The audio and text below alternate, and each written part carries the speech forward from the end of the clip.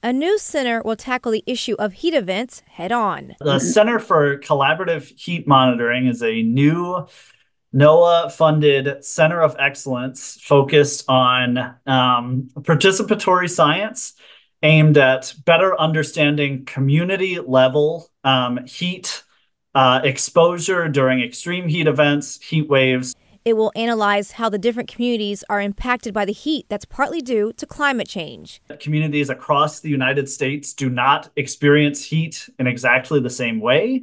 That heat is experienced in really contextually different ways based on things like geography and built environment and social and economic contexts. OMSI in Oregon becoming the Pacific Northwest hub for the project. It will provide technical assistance and tools to help urban and rural groups better understand heat events. We understand that we'll be working with community groups that Max's group and maybe some of the people from NOAA and other networks here in the Pacific Northwest will choose.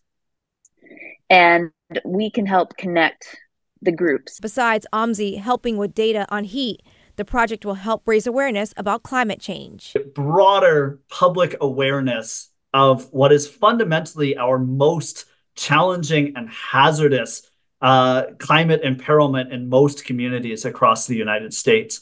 Heat is the deadliest weather and climate event in the U.S. It will also help people make a difference in their own community. Having the communities work on the science in our region. I mean, this is Pacific Northwest, so it's not just Oregon. But it's very much in line with how OMSI wants to be part of a learning community.